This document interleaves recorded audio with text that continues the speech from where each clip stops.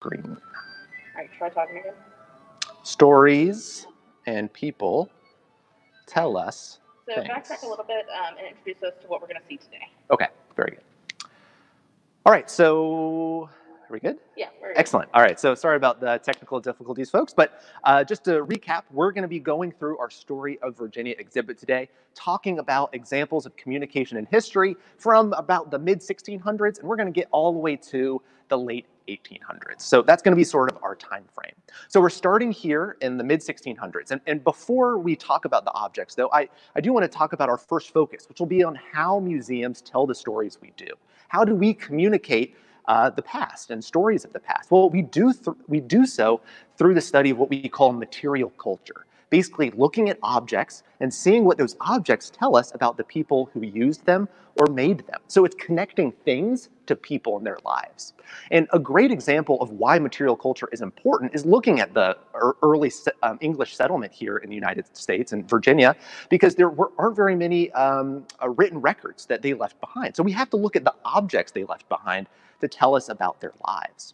So some examples that we see on display here that are from Jordan's Journey, an early English settlement here in the colony of Virginia. We have a large jar that was used to transport olive oil or olives from the Mediterranean here to Virginia. So it's showing that the colony of Virginia, while an English colony, is still connected to Europe. And not only England, it's connected to the Mediterranean world, something that we might not necessarily associate Virginia with. Now, if we're looking at the other objects that are on display from Jordan's Journey, we see a lot of pottery and ceramics, many of which come from England, but others also are going to come from other European countries. So we see at the top right, we have a tile from the Netherlands. It's a Dutch tile, but it's interesting because it's a decorative tile, and on it there are scenes from Africa. There are camels and flora and fauna from Africa, and this is showing again the connection between Virginia and Europe and the African continent. And much of that connection is going to be because of the institution of slavery and the slave trade. Europeans are enslaving Africans and bringing them here to Virginia, and so they're interacting with that society, and it's going to be reflected in some of the objects that they create.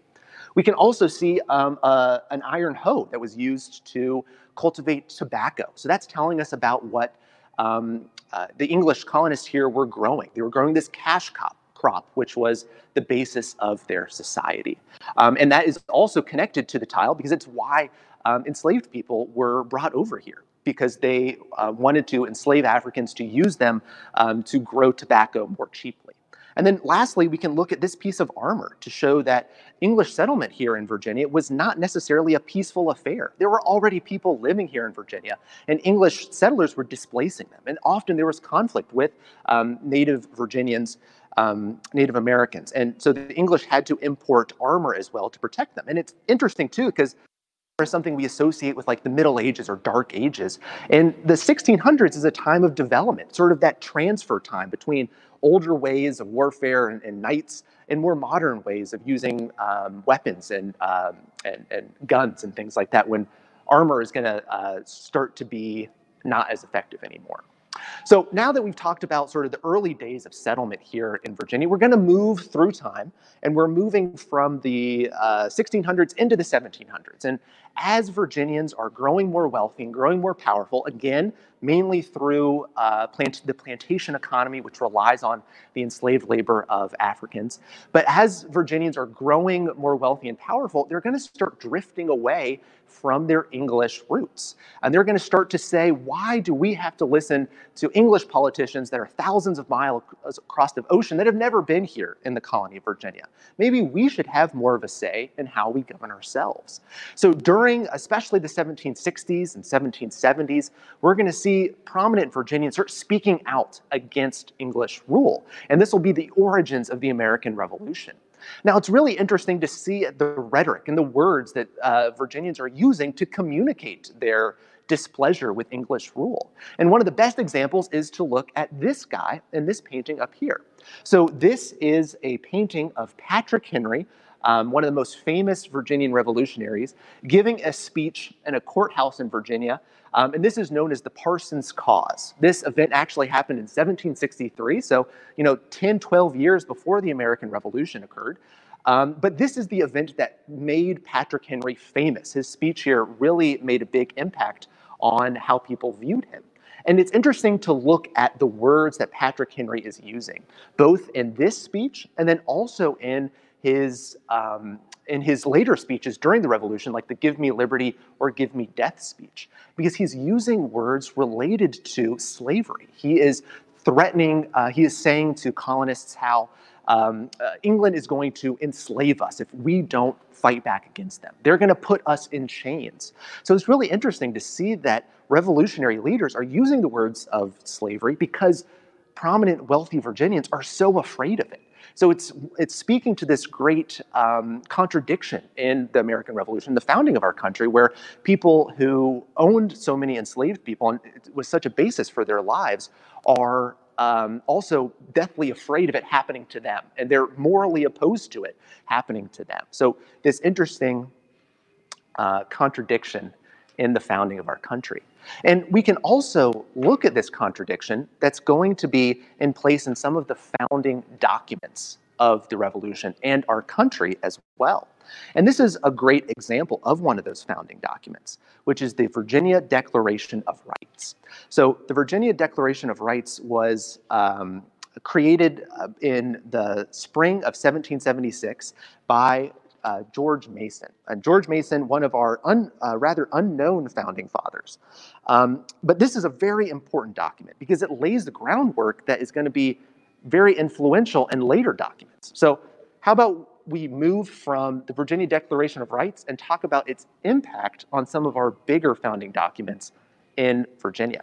And as we move to talk about our founding fathers and the words that they used to found our country, we can take a quick look at maybe a device they would have used to write these founding documents. This is an example of a replica of a writing desk that Thomas Jefferson might have used to write some of his very important documents. We can also see Patrick Henry's glasses that he owned. It was said that before Patrick Henry would give one of his best speeches, he would always push his glasses to the top of his head. So as we talk about the words that founding fathers are going to be using, we can use the example of the Virginia Declaration of Rights. And here we have a portrait of George Mason, the man who is going to write that document. And Mason is saying in the document, he's saying how Americans or Virginians have the inherent right to govern themselves, that the government exists at the will of the people, so the government is there to serve the people. He also talks about separation of powers and religious liberties, protection of the press. So while this document is extremely influential, and it will lead Thomas Jefferson, who we see here, also James Madison, who we have a portrait of over here, when they write the Declaration of Independence and the U.S. Constitution and the Bill of Rights, respectively, those same words that are in George Mason's Virginia Declaration of Rights are going to find their way into the Declaration of Independence and our Constitution and the Bill of Rights, especially like Virginians' rights to life, liberty, and the pursuit of happiness. Those direct words Thomas Jefferson takes from the Virginia Declaration of Rights. But it's also an interesting way to look at these founding documents and see what the founders are leaving out. Because while they're talking about the rights of all Virginians or the rights of all Americans to these inherent liberties, what do they mean? Who do they mean by that? Well, they don't actually mean everybody, because they're explicitly leaving out African Americans, both free and enslaved, women, and Native Americans. So these large groups of people are excluded, but not only them, also many white Americans as well, because at the time of our founding, there are property requirements to be able to vote in elections and to be able to obtain the full rights of citizenship. So it's not till much, much later in our history where we start to get closer to the ideals that our founding fathers put into these documents. And arguably, you could say that we're still trying to achieve those ideals even today. So an interesting way to view how our founding fathers communicated the ideals of our country and their impacts on us today. So we're going to keep moving on through time. We're leaving the time of the Revolution, we're leaving the founding of our country, and we're going to move more into the mid-1800s. And during this time, the country and Virginia are rapidly growing in both population and size. And due to that growth, we're going to see Virginians start moving into the new territories that the United States acquires in the mid-1800s. And they're going to be doing so in a wagon like you see here. This Conestoga wagon was used by thousands of Virginians as they traveled into the West. And Virginians are going to be really important in the founding of these new territories that are going to become states. And we see Virginians, native Virginians, are these important political leaders in these other states as well. But it's important to note that as Virginia is growing in population and it's growing in size, and so is the country, so is the population of enslaved people in America and in Virginia. Enslaved people are still integral to the American and especially the Southern economy. And not only the economy, but the culture and society as well. However, we need to look at how objects and stories can communicate the lives and the culture of these enslaved people. It's especially relevant because enslaved people are oppressed and they aren't going to be able to acquire as many items and oftentimes aren't educated, so they can't leave us written records. We need to look at what objects they do leave behind, but also look at the stories and the culture they leave behind as well. So it's a great example to look at the importance of music to the lives of enslaved people, because when enslaved Africans are brought from Africa to Virginia, they don't forget about their past lives. They're going to bring the culture that they had in Africa with them. And that's going to include the importance of music. So when enslaved Africans are brought here to Virginia, they're going to build their own banjos or guitars that you can see an example of here. They're going to do so with gourds and animal skin. They're also going to build their own drums and use these instruments to continue to play the music that will remind them of where they came from. And they're also going to use music as forms of resistance and forms of forming a community. So we can talk about resistance. On a plantation, enslaved people might use music to communicate to one another in plain view of their enslavers. They might talk about ways to slow down work, to subvert the plantation system, or they might talk about plans to escape, which they might not have otherwise been able to talk about. And they'll use music to communicate with one another. They can also use music to, as I said, form a close community. They could talk about reminding themselves of their homeland and also working together using music to regulate their pace of work so they can get the task that they're forced to do done in a more efficient manner often. So this music is going to be very important to enslaved people, and it carries on into today in African-American communities and culture. And we see the importance of music being used in bluegrass, country music, the blues, and that forms still it has its origins during the period of slavery here in the United States. So now that we've talked a little bit about how communication through music is so important to enslaved people here in Virginia, we're going to move through time again, and we're going to move from the mid-1800s to the 1860s. And here in Virginia, the 1860s is going to be dominated by the American Civil War. So when the American Civil War begins in 1861, after the Southern states secede and form the Confederate States of America over the issue of slavery, the war is going to start, but people on both sides did not think the war was going to last very long. Both sides thought, maybe we'll just have to fight a battle or two and the other side will give up and the war will be over. But that quickly did not happen. And one of the main reasons that that did not happen was because of the huge technological developments that occurred before and during the American Civil War. And one of the biggest areas of technological developments are going to be around communication. So we're going to focus on a couple of those examples right now. Now, the first one we're going to discuss is the innovation in the telegraph. And telegraphs are going to be very, very important to armies and governments to communicate back and forth with one another very, very quickly. It will also be important to communicate news of the war from the battlefield to the home front. So civilians at home will know how the war is going much more quickly. And connected to the development of the telegraph and its impact on the war will be the role of newspapermen during the war. Newspapers had really exploded in popularity, and we're going to see dozens of wartime reporters on the battlefield, on the battlefield, um, uh, immediately sending word home from the battle. So people at home are going to know what's going on very quickly. And also connected to that are going to be wartime sketch artists. We can see an example of wartime sketch artist Alfred Wad, one of the most famous, and they're going to be showing depictions of what the camp life looks like, what battlefields look like. So people at home are going to have a close connection to the war.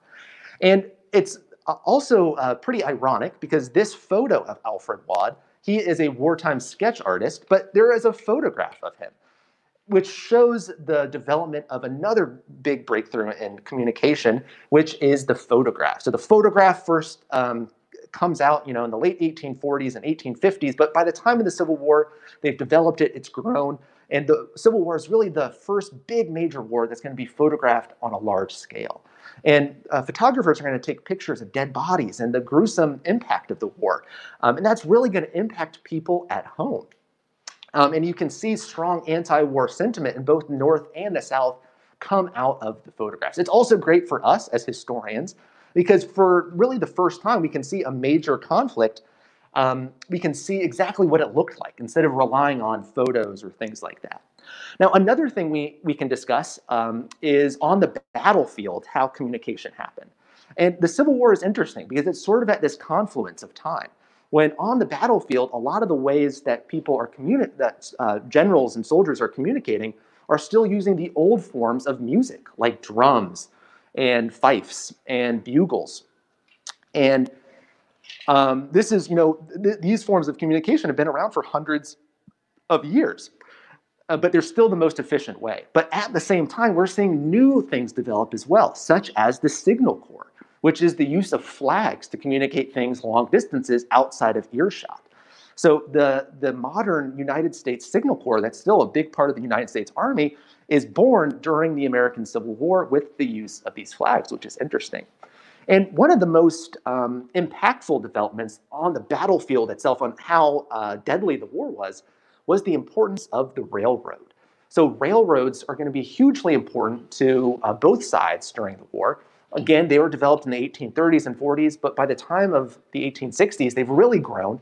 And railroads are going to be important because they're going to allow both sides to transport men and goods much more quickly and efficiently.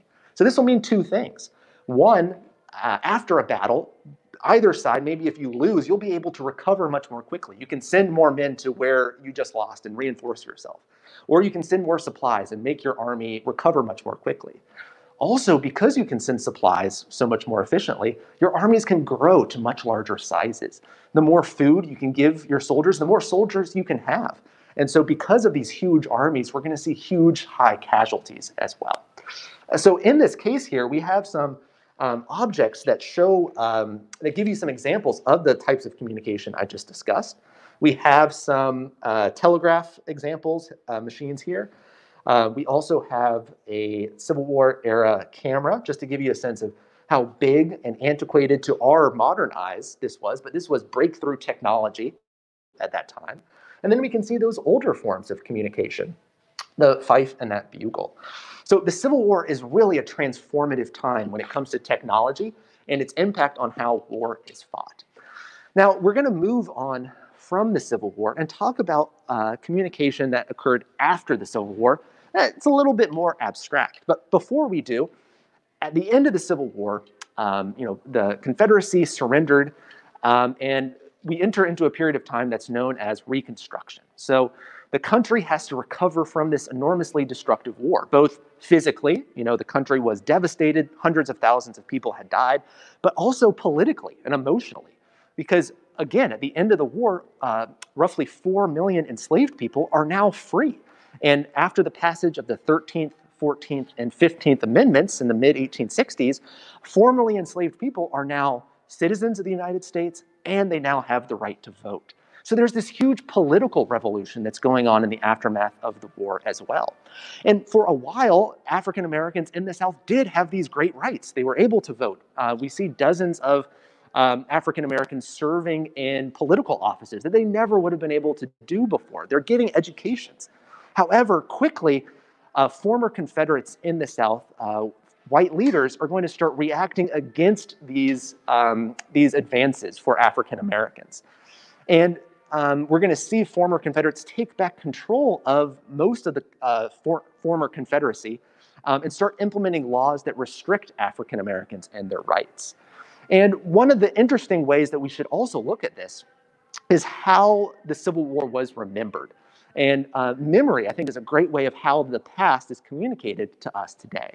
So we're going to be talking about the lost cause in particular. And the lost cause is this notion that this movement that sort of occurred by the 1870s or so and was a really strong movement all the way through the 1950s, 1960s, and we're still dealing with the remnants of the lost cause ideology to this day. And the lost cause, briefly, was this idea that the Confederacy and that the South did not secede because of slavery, that slavery was not the cause of the Civil War. Instead, it was a difference of states' rights, and that slavery was actually a positive good for enslaved people. Enslaved people were not liked being slaves, basically.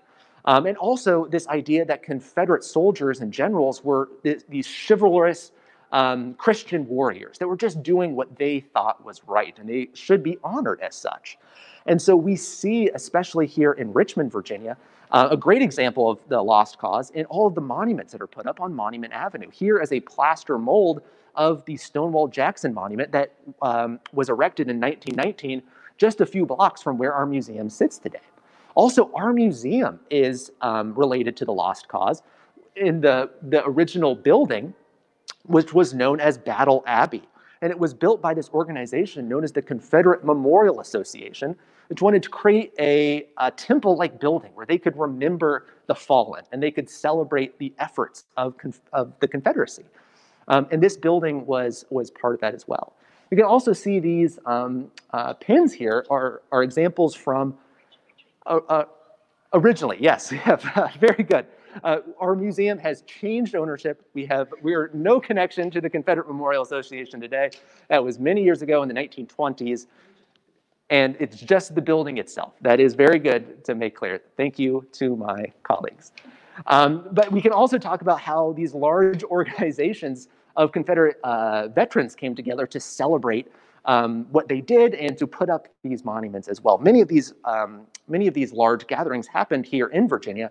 Hundreds of thousands of Confederate veterans would come together and celebrate their efforts. And again, this is all going on while enslaved people, or excuse me, African Americans are not given a voice in how to remember the Civil War. They're often ignored, even though they have much different feelings about what happened during the Civil War than these former Confederates did.